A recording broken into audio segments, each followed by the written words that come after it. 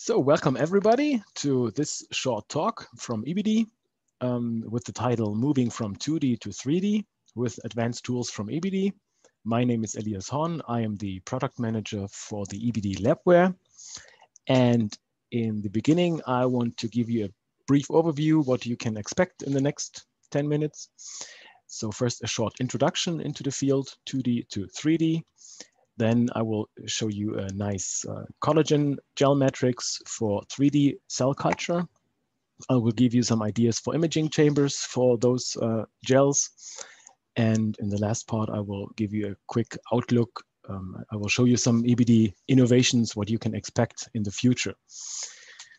All this is coming out of the ibidi Toolbox. As you know, ibidi is a supplier for cell culture and microscopy assays like chemotaxis, tube formation, flow systems with the pump and perfusion, but also imaging dishes, imaging chambers for immunofluorescent stainings and so on.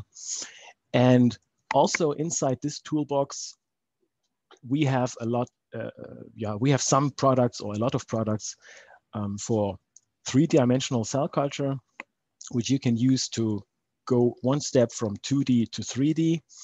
And just as a quick introduction here, from a typical two-dimensional cell monolayer towards living tissue in 3D, it's quite a long step, but a lot of people want to do more physiological relevant experiments, want to have more microenvironment in the living tissues, more cell types, more structure, more relevance, but also more complexity, of course, in the assays. At the same time, a cell monolayer or cell monolayer assays are very nice for access. There are a lot of biochemical tools, a lot of biochemical assays. And one step towards 3D, and the first and easiest step is working with a hydrogel, in which the cells, the single cells, are surrounded by a three-dimensional matrix. This is what I will show you right now.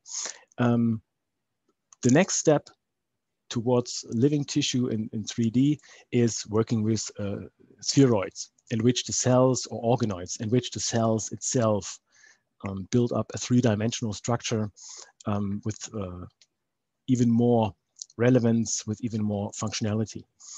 But first, let's stick with the first step, with the hydrogel step. And in this, very nice system, what we have is a collagen gel, a very nice collagen gel. And instead of having the cells on a two-dimensional surface, we can easily mix the cells with this collagen gel into a three-dimensional matrix. And under the microscope, instead of having the cell flatly attached on the 2D surface, it is surrounded by the gel, in this case, the collagen gel. And you can even see the gel fibers here. So the cell is having a totally different morphology in most cases. This is very nice. And this is very easy to use, especially, or in this case, the collagen gels. Very easy to use, very cost effective. Collagen has a very defined composition. It's very flexible in use. So concentration-wise, growth factor-wise, and also chemokine, you can add anything you want into the collagen. So create your own composition of the collagen matrix. At the same time, the optical quality is really excellent. So we have a lot of, we have perfect access for fluorescence microscopy, for confocal microscopy, and so on. And it's very easy to do. And this is just an example protocol here, or an example how to do that. We have very detailed protocols on the webpage, very detailed instructions. All you need is your cells in suspension. You need the collagen in solution, water, cell culture water, sodium hydroxide. You can add supplements if you want, and you need a 10x medium of your choice. You mix all together and you end up with a very nice collagen gel, which people, of course, normally use in an open well, like in a 96 well plate, in an open imaging chamber. If you do that, you will quickly realize that you create a gel meniscus with the gel cell mix here, and you will have a lot of cells near the edges. You will have much less cells in the center, so the cell distribution is not homogeneous. Also, the gel distribution is not homogeneous. So overall, the conditions are not really perfect for a longer culture or a defined culture. So this is why we invented this so-called well-in-a-well technology, in which we have an open well with a very small step here. And you can even see the step in the slide. So this is the well, and this is a small step here. And this step creates an inner well with exactly 10 microliters of gel matrix. And if you use exactly this volume, you create a very flat surface. So a very homogeneous cell distribution without this gel meniscus. With the cover slip bottom we have here, we can access microscopy very nicely, fluorescence microscopy. So the imaging readout is really easy. And this example of HT1080 human fibrosarcoma cells in green, and the collagen gel, or the collagen gel fibers in this case, in white, is a very nice example for this fibrous three-dimensional network. And you can nicely see how the cells are active, how the cells are dividing, how the cells are migrating in this soft and flexible gel matrix. So the collagen gel is a very nice and easy tool, very similar to the native tissue extracellular matrix, and it's a very easy first step for a three-dimensional assay. As I've shown before, the next logical step for 3D assays, for 3D cell culture, is using spheroids and organoids.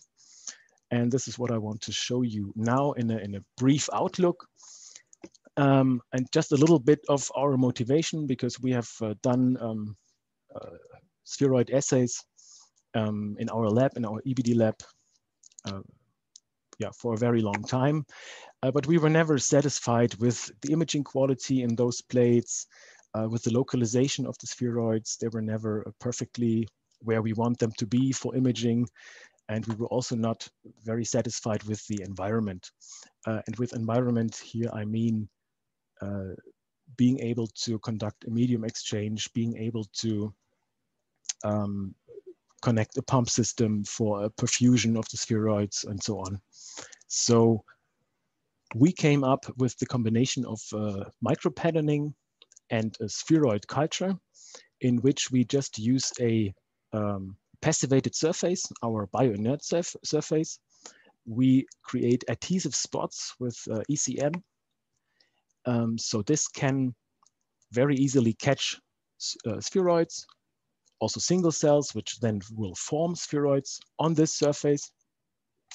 And with this technology, we can easily have defined positions for the spheroids. We can apply long-term shear stress if we want perfusion, medium exchange automatically. If we do that in a channel slide, as it is shown here. And with this perfusion, we can easily deliver nutrients, collect supernatants, harvest the spheroids, and so on. And at the same time, with this bioinert surface, we have access to high-resolution microscopy, which you can see here, very nice confocal images of the spheroids, very high resolution. So basically, that is a super nice system in the future, fulfilling all those needs for imaging quality, for perfect localization, and for environment or environmental conditions. And I hope this will be available soon.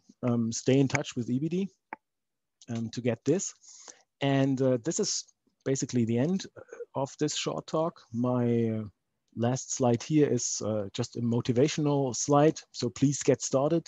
The first step into 3D is very easy with a collagen, with a well in a well